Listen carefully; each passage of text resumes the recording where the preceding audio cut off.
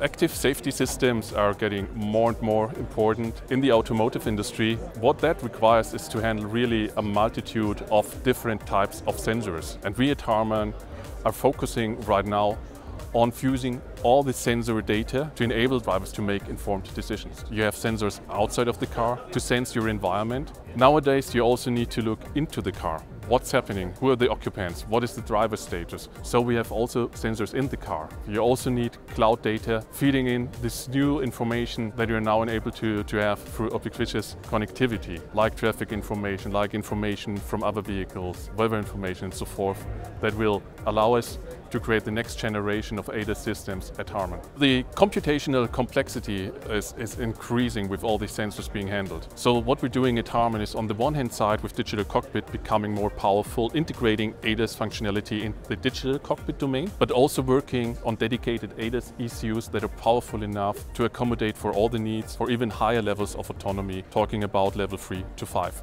All of these solutions we're working on are basically paving the way towards autonomous driving. Our solutions will be highly attractive because we're open and flexible and will allow our customers to differentiate also in the autonomous driving domain.